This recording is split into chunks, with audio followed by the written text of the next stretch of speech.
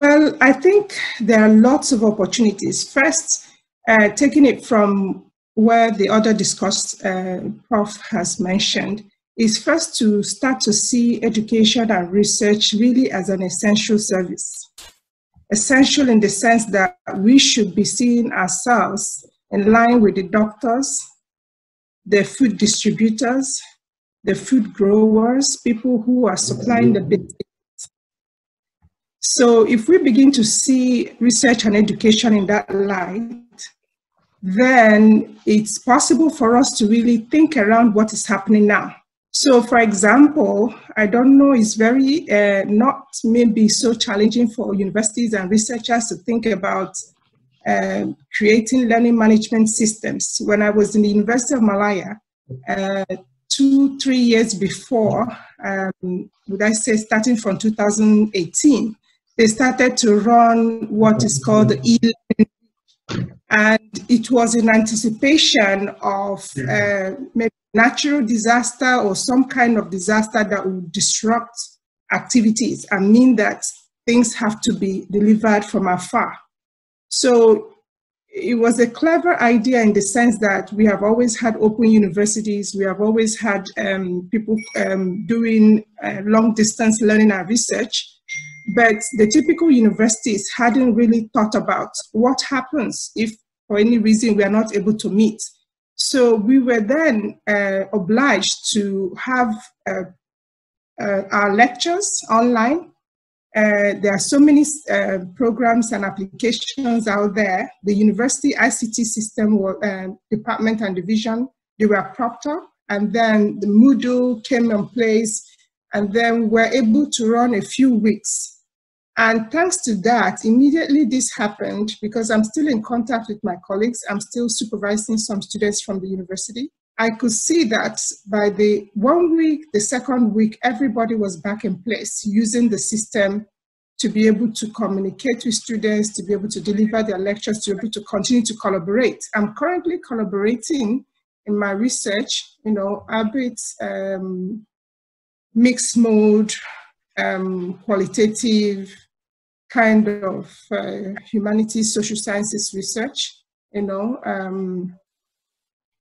but we are in 5 different countries, one person from University of Ibadan, and some people in Malaysia, and we have been working together for quite a few years now, and we continue to work together. So the materials, in terms of being able to access the materials, what the guidelines is all about is social distancing.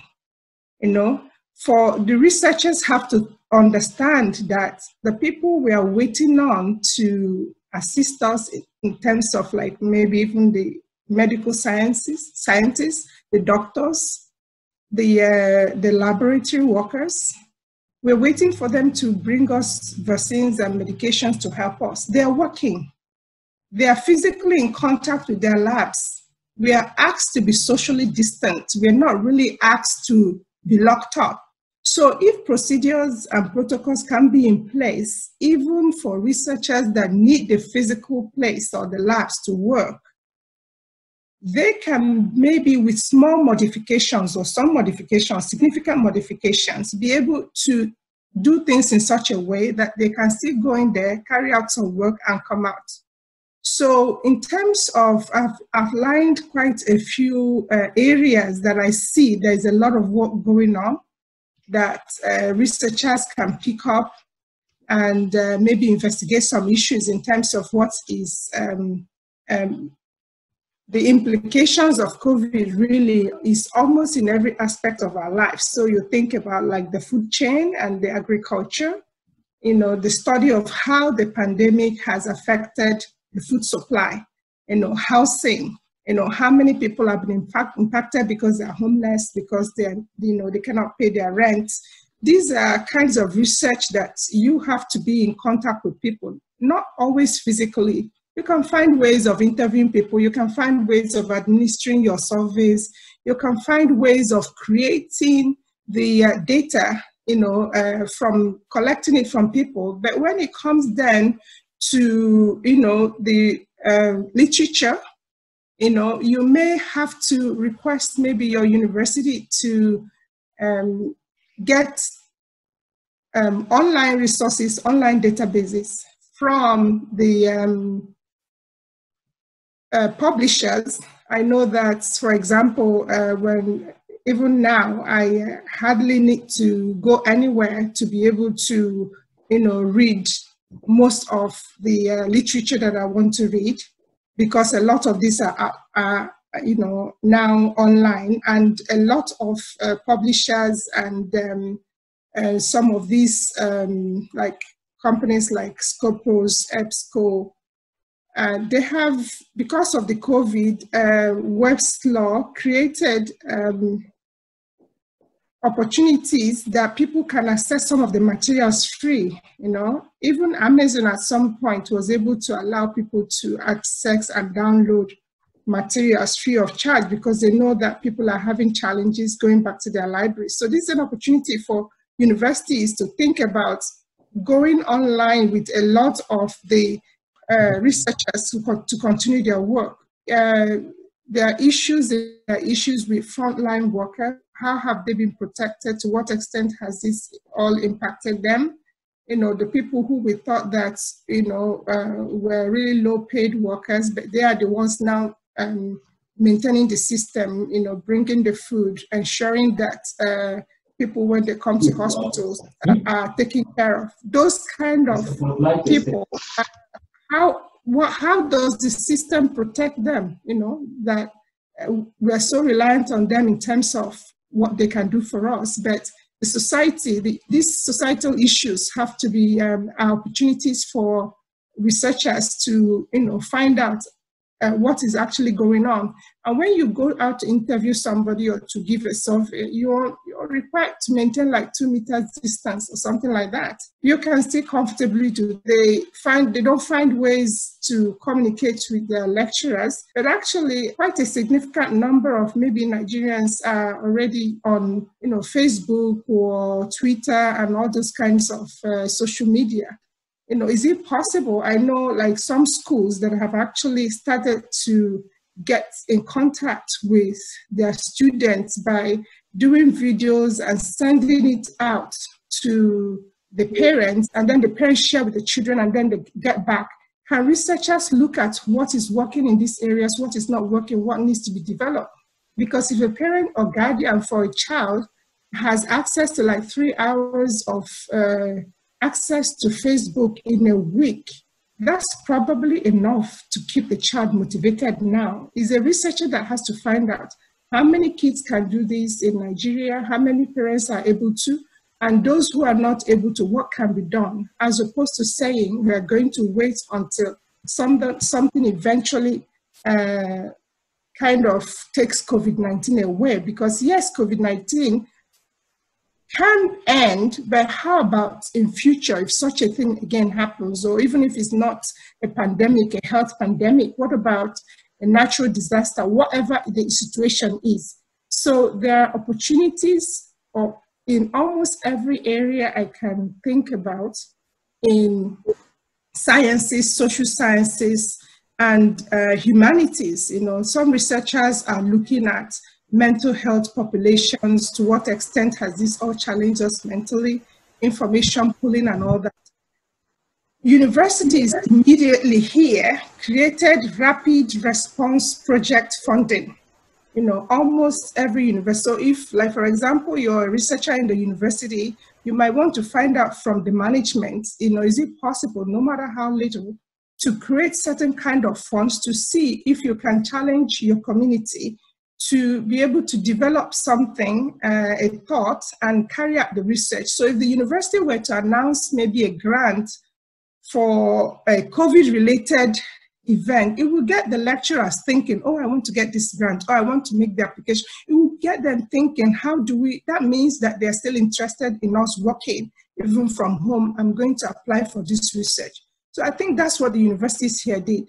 I can't see any university that didn't really dip into their pocket as a stimulus for the community, the research community, to announce a kind of project funding, because it helps to keep alive the work of researchers and keep them going, and eventually is hopeful that innovative research and output will be able to come out from that.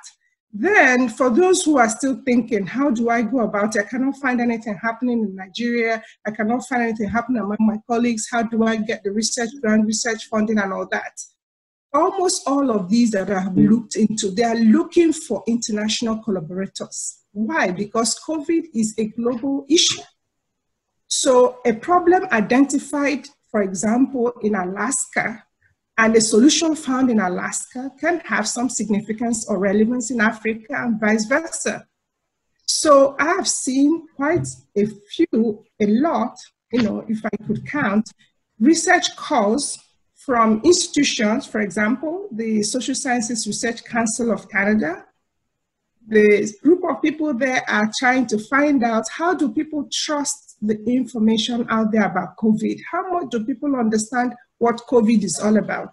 What are people's perception of this risk, and how, trying to engage the public? And they openly said in the website where they announced their project that they are looking for people from any part of the world to be able to bring on their own perspective to this research, so that eventually when they publish it, it can cut across, different dimensions.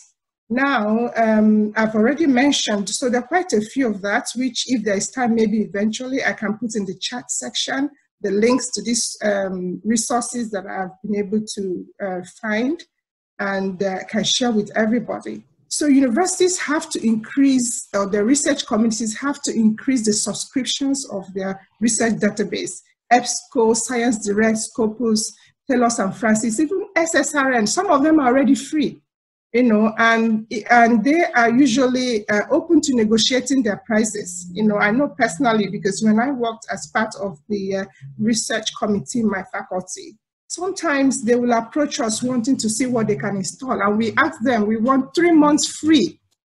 And they are ready to give the 3 months free subscription just for the community. 3 months is enough for somebody to be able to have access to the database and finish their research. And some of this research is not calling for something from scratch. So some researchers that are smart, when the universities announced these calls, a lot of the professors I'm seeing their work are saying that these are things they have been thinking about, issues that they have been thinking about, but they have not been able to align it to the COVID circumstance and come out with an idea that they're working on, that they're looking into.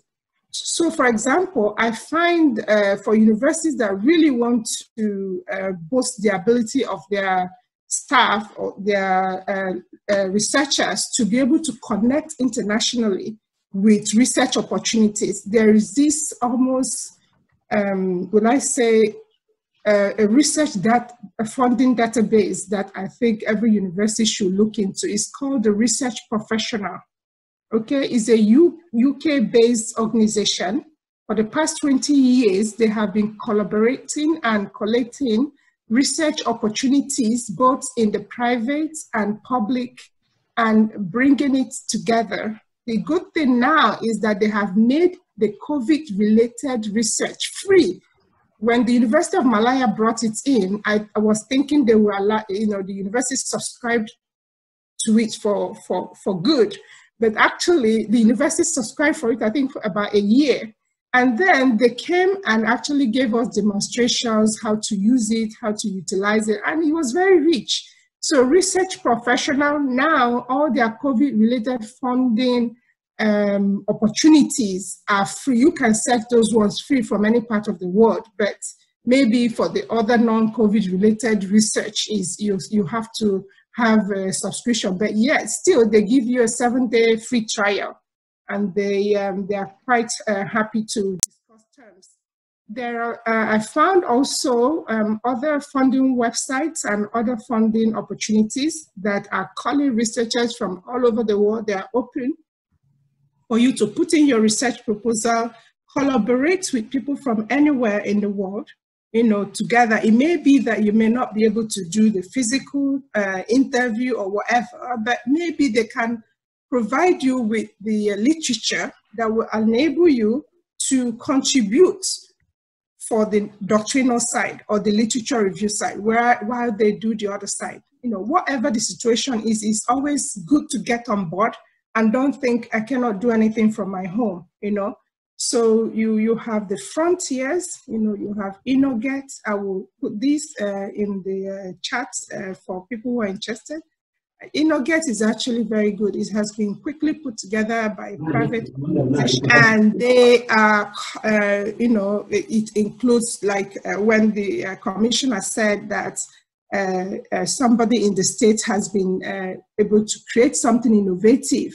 You know, this platform will allow you to connect with those who actually need what you have produced, and they will be able to assist and then collaborate and maybe engage. You can, you know, take the supply from you or something like that. Now, almost a lot of these countries, Nigeria also has the Research Council, right? The National Research Council. There is hardly any National Research Council that is not doing something related to COVID. Okay, international, for example, the IDRC in Canada and the Australian Research Council, the UK ESRI, and ESRC, the Economic Social Research Council. If you have access to the internet, search these organizations, and then you can see that they are asking for researchers. Try your best to get your name on there and see what they're working on that you can assist. You know, and I have the mindset that COVID-19, especially now, after 3 months, it's possible for us to physically go into the offices. Well, I'm in contact with the universities here. You can go into the office. You only have to comply with the protocols that have been given, you know, wash your hands, do whatever you have to do. But until we see the end of it, you know, people have to continue the activity. The Scandinavian countries, you know, I have seen quite a lot of calls from there: Norway, Finland, Sweden, Germany, Japan, South Korea. And they are looking to work not just for people within their country, because they're interested in what other people think. They want to get other perspectives from other parts of the world.